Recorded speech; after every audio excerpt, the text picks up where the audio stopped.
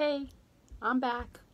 Alright, this is not a time-elapse video. This is a regular one. So we'll see how this one turns out. I'm still playing with some purples. It's just kind of a fun Sunday night kind of thing to do. I am looking into starting classes online, so hopefully in the next month or so I'll have an idea of when that's coming about. Alright, let me get started. So, again, this is Rosemaling. It's a Norwegian art form.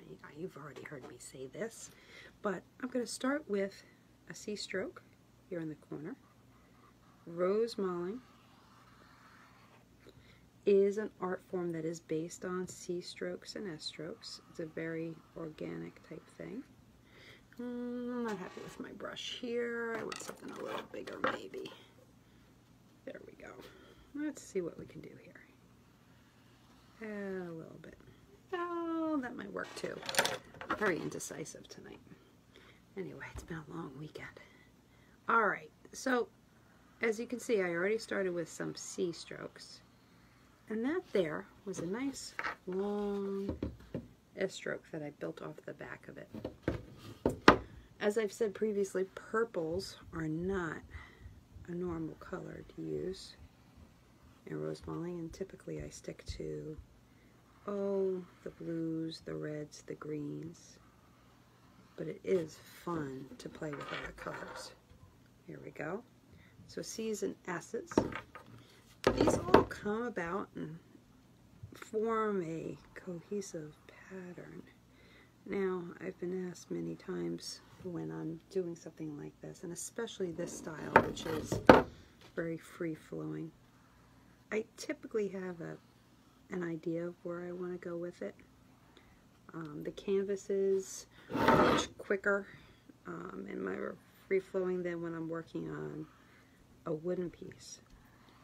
The majority of my pieces are done on wood. So, for example, I have a nice little box here that I have done in the Hollandale style. So that's a very symmetrical pattern, a little more opaque. So those take a little more planning, and depending on when people ask for, I do a lot of commission work, so when they ask for a particular style or particular colors, particular background, so that kind of dictates where a piece is going to go. Alright, so I have a nice little shape there. I kind of feel like I want to put a little line here. Sometimes it's fun to have some straight lines coming in. Okay, yeah, kind of gives a frame of where we want to go. That's pretty close. Use my finger here to kind of guide my brush as I go along. And, you know, I'm not quite happy with that. So the nice thing is, what I'm working with is acrylics. Got my water here. I'm going to come down.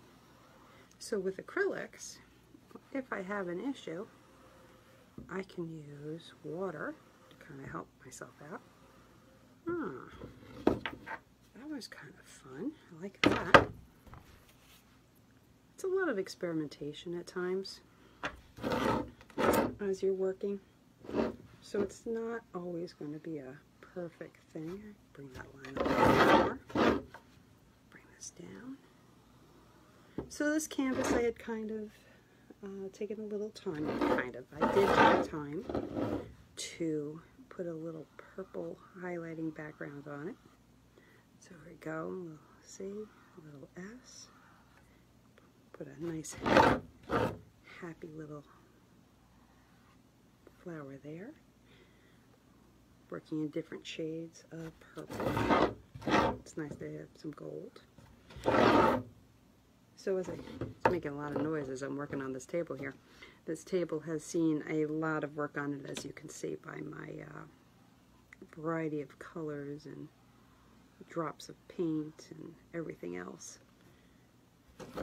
Anyway, I was going to say about 18, 19 years ago, I switched from oil paint to acrylic. This is typically a oil-driven art form. because it's a wet on wet technique. So for example, do a little of this here. Let me bring this nice little shading into it here. A wet on wet technique would be that you're using the wet background of your colors that you have down, and you bring your detail work on top of it, and you have a bit of a blending going on. So this is still damp, which is nice, so I can come back, kind of bring my color in, bringing more of a blue in this time on top of it. Just adding it in and dragging along. I put a medium on my brush at times. Sometimes I use water. The water dries too quickly. And the medium that I use is a combination of glaze, retarder, and flow.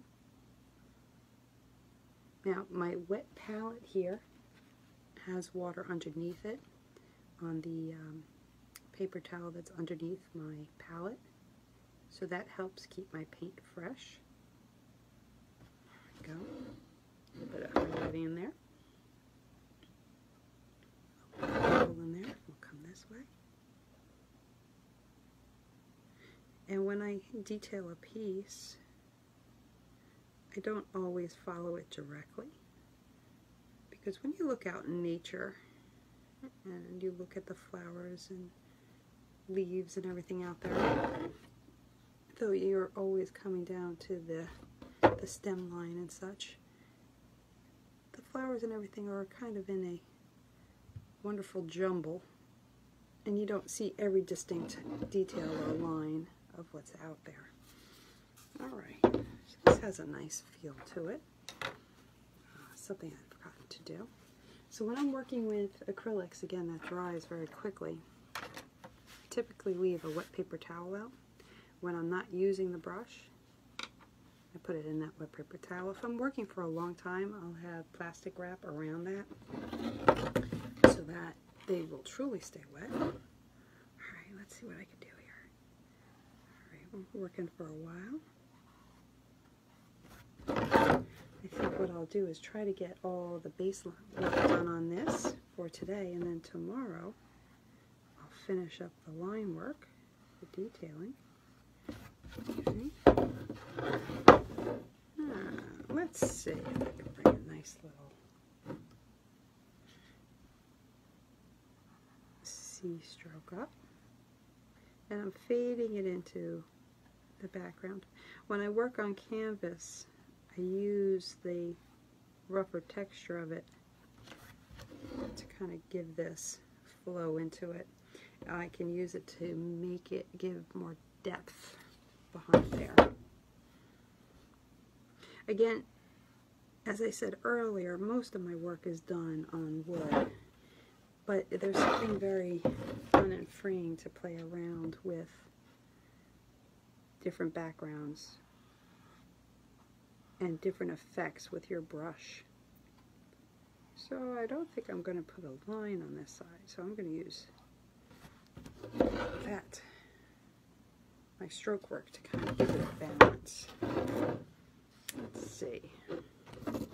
So now I have two things going in the same direction there. I got to change it a little bit. So instead, give it a little flower end here. Bring it this way. There's some more S strokes, C strokes. I can add some gold in there. Add a little more variety. You want to make a piece as interesting as possible. It's almost like you want to see different things every time. Alright, let's see what else I can do here.